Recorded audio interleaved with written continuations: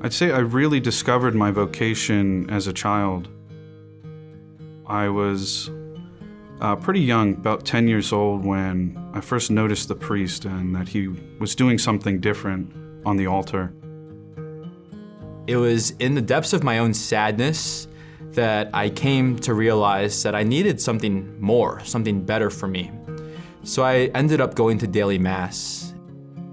Somebody invited me to church, and the first time when I went to Mass, I found out everything that I was looking for in that particular Mass. I've just been so blessed with examples of great priests with their hearts on fire for the gospel that I wanted to imitate, that I wanted to be like, and who encouraged me in my vocation as well. To be honest, like entering the seminary and just getting into the doors of seminary was a small first step. And that, I would say, is really where the vocation story picks up. I went in with a lot of questions and still trying to figure out what God was calling me to, but I knew that to answer the question, I had to enter seminary. When you enter the seminary, right, you think like, oh, put me in, coach, like ordain me tomorrow and I'll get to work, it'll be great. And then when you go to the seminary, you realize, please don't ordain me tomorrow, maybe not next year, and maybe not ever. I don't have what it takes to be a priest of Jesus Christ. I just don't have what it takes. And then when you realize what it is to be a priest of Jesus Christ more and more as seminary goes on, the fear becomes, will I ever have what it takes? Will I ever be enough of the man that God wants me to be where I'll be able to be a priest?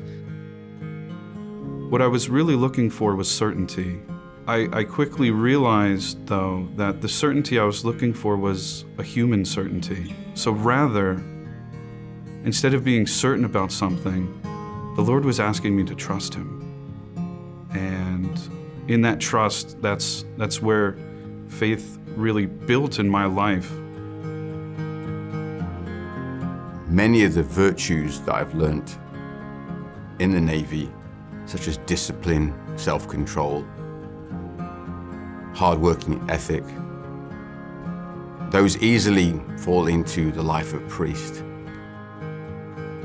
As a priest acting in persona Christi, meaning in the person of Christ, it means to act, especially in the sacraments, with the very authority as the person of Christ Himself. For me to be called upon to continue that aspect of the sacramental life of the Church is the absolute honor of a lifetime. A priest has to have non-negotiables in his life. Some of the non-negotiables of a priest for keeping everything straight is his prayer, right? Is his mental prayer every day with God. Obviously his breviary and the Mass, frequent confession, spiritual direction, and good relationships with other priests. Like, these are just a couple of the things that have been drilled into us at the seminary as to these are things you have to have. The most important is the kneeler. We're to pray. So to stay grounded is really to be in communication with God.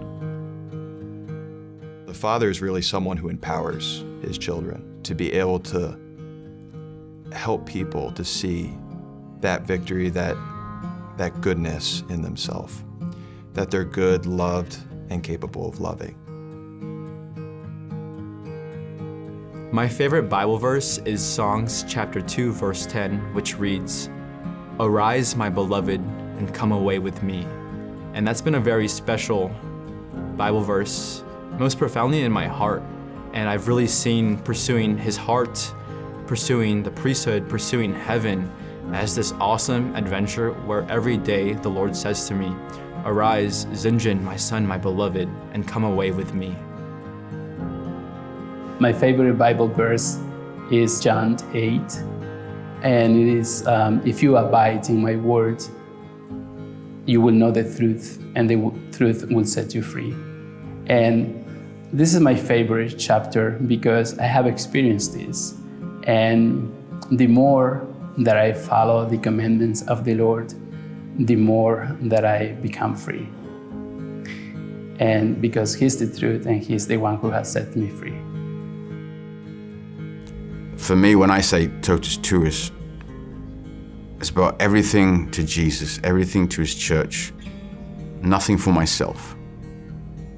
I'm looking forward to that moment when I'm lying prostrate on the floor of the church and just offering myself completely, no strings attached.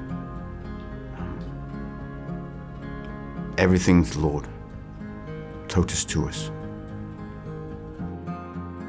One way that I desire to bring Jesus to people is to bring Jesus into their homes, to help people to see that the Lord is reaching out to them and that they can encounter him outside of those places where they expect to find him.